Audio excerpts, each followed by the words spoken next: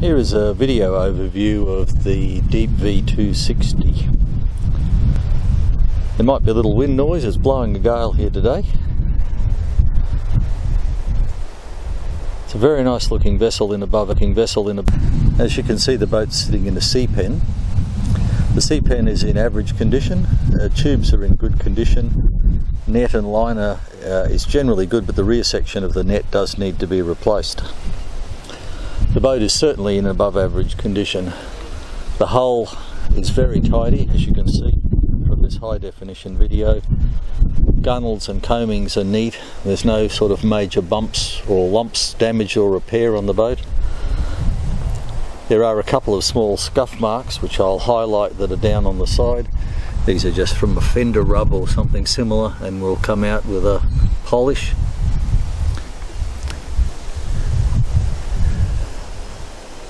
The boat's very tastefully decorated with black window covers, breezeway black covers and bimini. The clears to the flybridge are all in good order. Anchor roll assembly is a custom stainless steel to an electric windlass. An upgraded Rockner anchor, which is 15 kilos, has been fitted. The stainless steel rails are highly polished and seem to be well cared for. On the foredeck there's a life raft under the black cover. This life raft was last serviced in 2015, so is effectively out of service currently. There's a Garmin GPS antenna mounted on the brow. Moving further aft, there's a pair of white fiberglass relax game poles. These appear to be the 6 to 6.5 metre version, and they come with the shock cord, the stainless mounts and the quick release clips. The cockpit is three-quarter Euro awning over the top, which is a canvas or sunbrella material, and around that it's fully enclosed with a high quality, what appears to be 90% breezeway shade cloth. This is highly effective in keeping out the bugs, shading the cockpit, and stops most rain, unless it's sort of driving rain with strong winds. There's a Magma gas barbecue mounted on the transom midships on a custom stainless steel bracket with its own cover.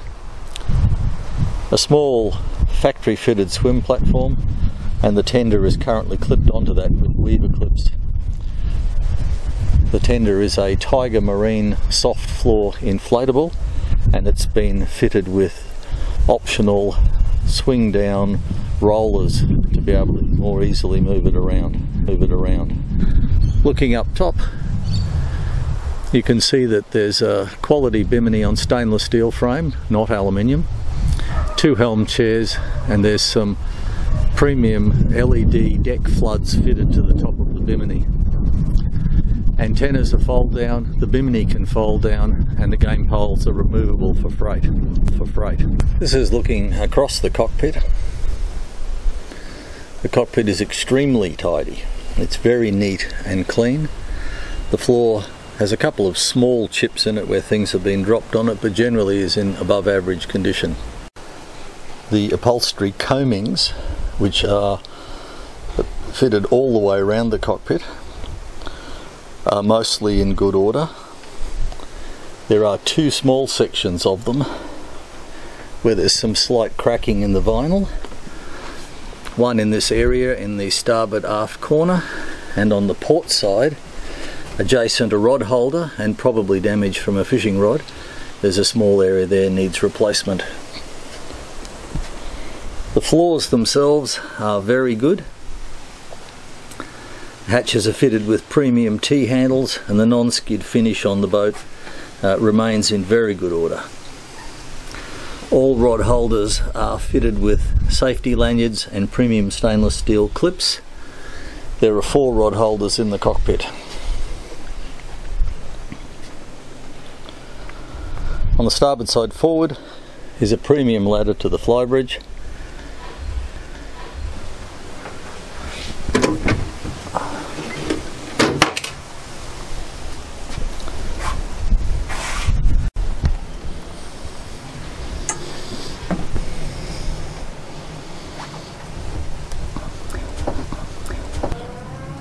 Interior on the other side is equally as good. Unmarked windows, unmarked upholstery. There's no scratches on the table. It's all in really, really good condition. The carpet is the striped stuff that comes from P&N flooring at Yacht in Queensland. Hard wearing and used around the world. The fridge is stainless steel. Often we see these with rust in the doors, rust on the hinges, and the interior is marked. This one is in outstanding condition. It's an isotherm, which is the premium brand in 12 volt fridges. 12 volt. Toilet and shower also neat and tidy. It's been upgraded with an aftermarket handset and a better tap arrangement, as well as what you would call better quality toothbrush holder. The toilet is a TMC style electric. It's not terrible. It's not terrible. There's a Pioneer stereo system. Interesting feature of this boat is all of the lockers under the upholstery have had hinged lids put on it that are lockable. Because the cabin isn't locked with the soft rear wall, they've added security so that anything internally can be locked properly. Underneath this cupboard is batteries and the 2 chargers. Standing at the top of the stairs, there's rocket launchers for 5 rods, covers for the helm seats, covers for the helm itself. There are some marks on the floor. I'll zoom down to a couple of those now. These have been filled with what looks to be gel coat or epoxy. There's about 8 or 10 of those. I'd say they were clips where some previous floor fittings. I've removed one of the seat covers. Both seats are the same. They're effectively brand new premium helm chairs with padded arms, aluminium frames. And the view back to the companionway.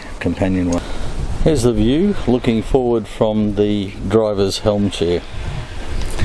Working from left to right, there's a Horizon, which is a Marantz VHF system, has a power mic downstairs. The Volvo electronic engine management system, that's the one underneath this cover here. A fume detector for carbon monoxide, and the Volvo Penta secured ignition start and stop center system. There's a Ritchie helm compass, and on the right, the top panel is for the EDC trim or QL trim tab controllers, the Muir electric winch, Lumar bow thruster, and then the Volvo full electronic controls. The wheel itself is hydraulic steering, and it has facility for single hand use. The 600 watt transducer for the sounder and GPS are displayed on a Garmin 5012 LCD high definition display. As you can see from the optical quality, the clears up here are in very good condition. This one's got a little bit of cloudiness on it, but that would be from the several storms we've had lately. Generally they're in very good condition, as is the bimini and the stainless steel frame. The acrylic which lines the windscreen has no cracks in it. There's some tape over where the 2 parts join, but generally these we see a number of them that are cracked or crazed. This one's in above average condition. Here we are with the engine hatch up.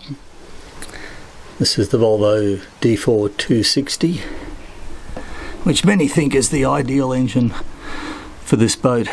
Most of these came out with 5.7 petrol engines. They just lack the torque to get up and going, because it's a reasonably heavy boat to get the outstanding ride and handling. They're about 4 to 4.5 tons. I'm aware of a couple of these had the D6 350s in. They give more speed, but they suffer from being a lot heavier. These are considered the ideal.